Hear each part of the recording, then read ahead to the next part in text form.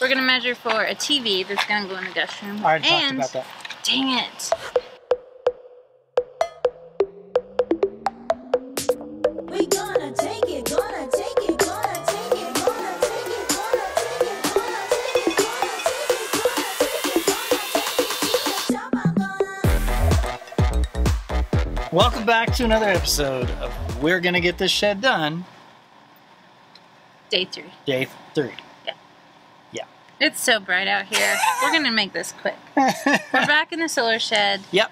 Still working on final coats with the addition of going over it with our plastic trowel to compress it. So what we're gonna do is mist the wall that we did last night and just press really hard, and that kind of brings the clay up to the surface and you can smooth it out. And The clay or the sand? it brings the clay up to the surface and you smooth it over everything, and it will help prevent any cracking. Yeah, so far. But there's no cracking. Yeah, right there wasn't any cracking anyway, which is amazing. Which I did this yesterday, but the more you do it, the smoother it will be and the less chance of cracks you'll get. Right, so that'll be real quick, just kind of going back over what we did yesterday, and then... Then we just continue on. Yeah. And 99 is ready to get going. 99's like, why are you guys all in the solar shed? And I'm not. Alright, let's go. Okay.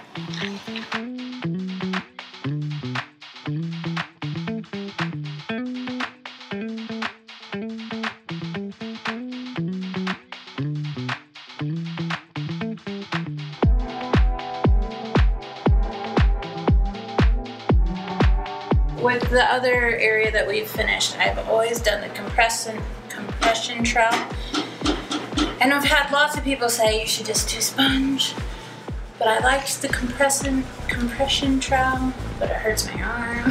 So I'm gonna try the sponge in here and see if I like it. It is a fine balance of making sure your sponge isn't too wet or too dry. And like, you wanna make sure you go over the entire wall and not just like do a random spot here and then here, and it'll look weird. So I'm gonna try it and see if I like it. I'm gonna let it dry, and then I'll look at it tomorrow and decide if I wanna do the trowel or the sponge.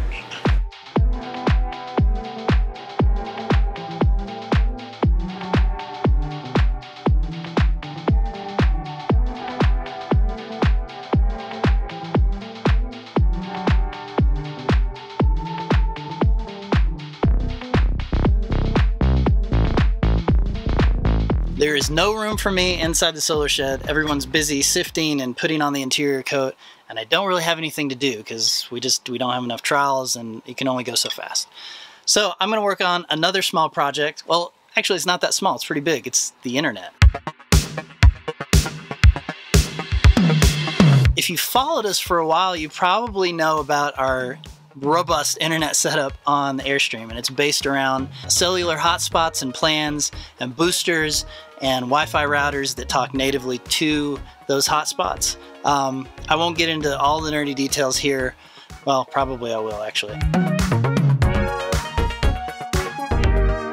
We really road tested this setup all over the United States, on grid, off grid, in every possible scenario you can imagine. So we have two types of antennas: a directional, which you point straight at a cell antenna, or an omnidirectional, which is this guy, right? And so this will just sort of throw a signal in like a 360-degree area instead of directly at a certain spot. So the question here was, when we got on the property, because we've continued to use this setup since we got here. We could get DSL run and it's only like 10 megabits a second. We're getting like close to 100 with our AT&T hotspot, which is crazy. And I know a lot of you are going to ask about Starlink.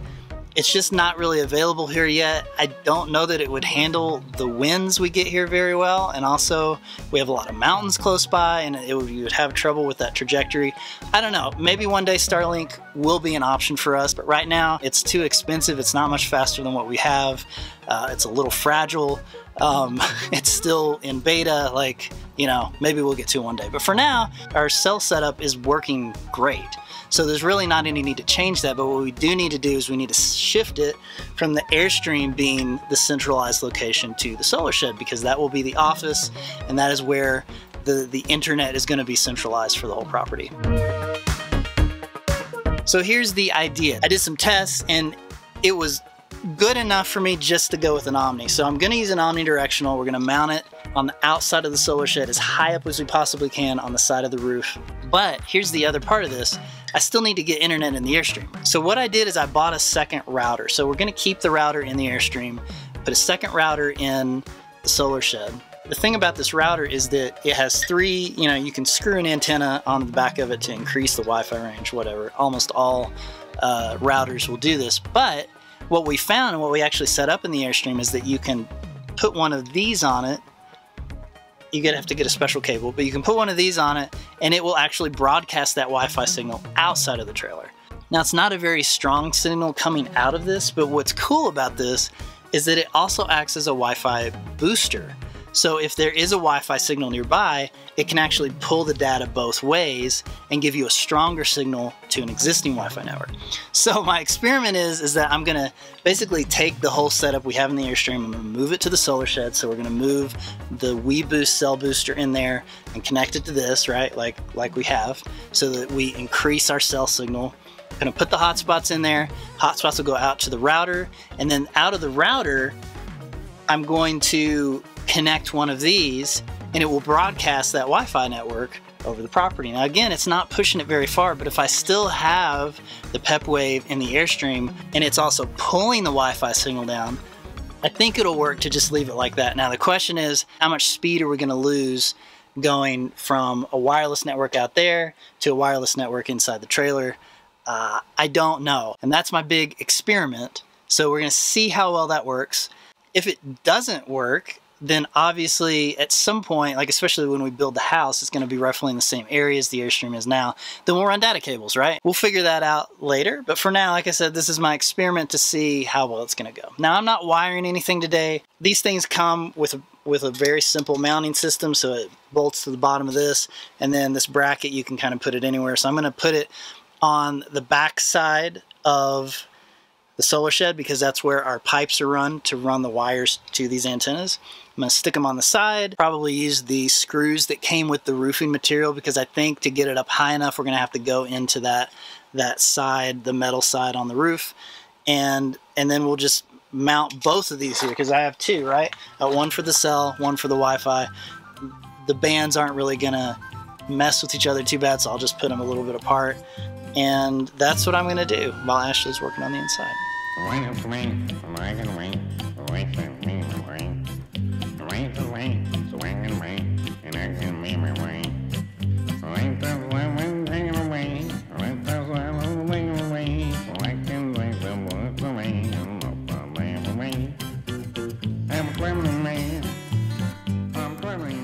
So one other thing, I mean, the bracket is nice, but it doesn't come with a cable, and likely even if it did, it wouldn't be long enough, right? So you'll probably have to order your own cables. We've been doing this for several years. We did it for the Airstream and now for this, from a company, I think it's Air 280 or 820. I'll put a link in the description, but basically you choose what you want the connector to be on one end and what you want the connector to be on the other end and how long it needs to be, and then they ship it to you. So I've got those here in the box too. Like I said, I'm not gonna run those today because we still have the interior coat to do on the inside of the office where those wires will be, so I don't want them to be in the way while Ashley's working. But what's cool is once these are mounted up there, then it'll just be a matter of threading it through the pipes and then connecting them up, and we should be good to go.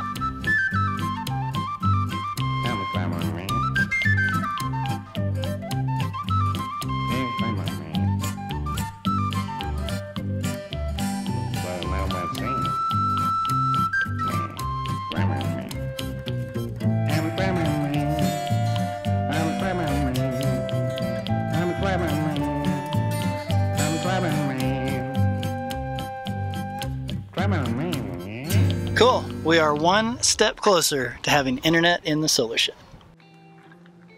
9, what is it? What'd you get?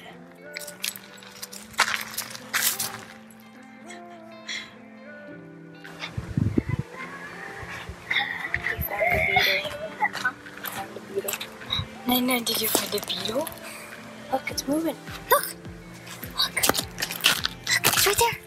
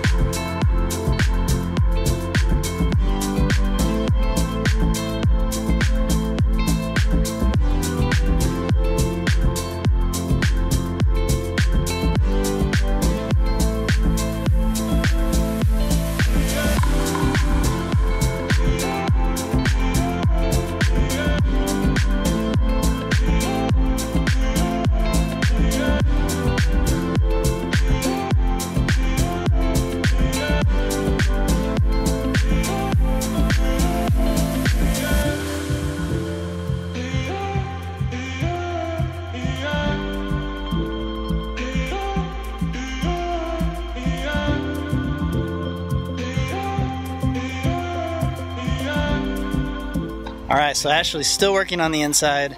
So I'm gonna do something kind of fun. I'm gonna research TVs because we're getting to the point where we need to know how we're mounting the TV in the circle room, what size we can fit, what kind of mount we're gonna use. So I gotta do some research there and see how big those things are and if they're gonna fit, and also what kind of TV we want. I got a job in the valley, but today I didn't go. I need a day off, but the boss says hell no. So my rough guess on the size of TV that will sort of fit in that space, will fit on the curved wall, won't, you know, come into the actual doorway that you walk through and not feel comically large for the space, is about 50 inches. Still a pretty big TV. We could probably go smaller if we want, but you know, we've been stuck with a pretty small computer monitor for the last 5 years, so I figure we're gonna get a TV. Let's get one that's a decent size. That way we can watch movies, and it's gonna feel a little bigger. The kids can play their Switch on it. They've been playing, you know, all their Switch games on that tiny little screen for the last several years, so I wanna make sure this is like something we can get excited about, right? So I was just walking around and we had this piece of plywood, and turns out it's basically cut to like exactly the size of a 50-inch TV, which is weird. So let's go see if it fits.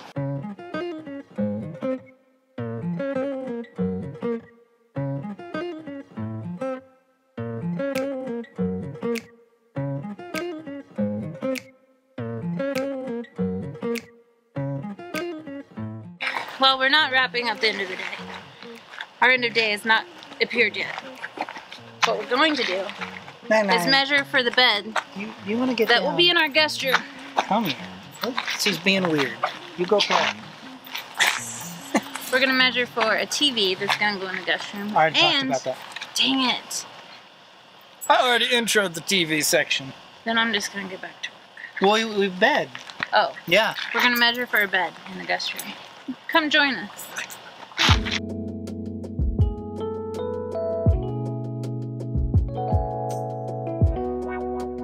Headboard. Middle of the bed. Foot of the bed. Oh, that's close. We have about 2 foot to come into the guest room and about a foot around the circle. This bed will be a circle bed. Just wait. Ooh. Just wait for it. Circle bed. Yeah. And let's talk about, oh, did you show where the TV's going? Uh-huh. Okay. Yeah, it's going right there. Yeah, so we'll be laying on the bed, and the TV will be right there, and there'll be plenty of room for all the kids to like huddle around. Here's our view. Ready? We'll switch to wide. Nice. Yeah. Anyway, back to work. I've gotten about halfway done. Yeah, it looks so good. So I just have to keep working. This is the short wall over here. Is it? Yeah. Looks the same. We're gonna call it the short wall. Okay. I hustle and motivate. Follow me, I know the way. Grind hard on them every night and day. And the 40 bang hard in the air, I don't play. I aim for the neck and the jugular. So don't people think I'm a smuggler. Don't get it confused, bro, I'm just a hustler. Been in the gym, so I got my muscle up.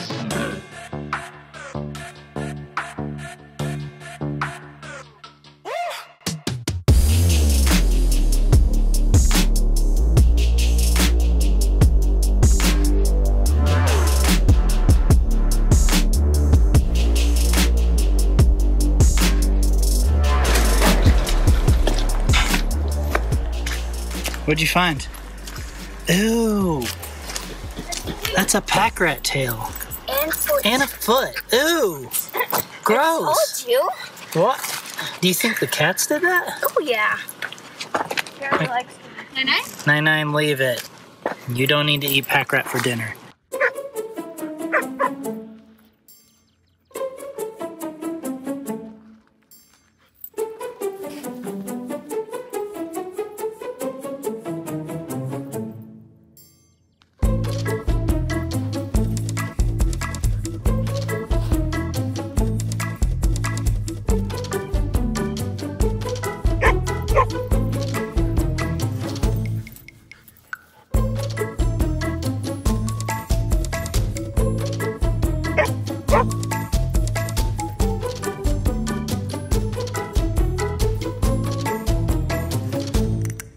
Wrapping up day 3.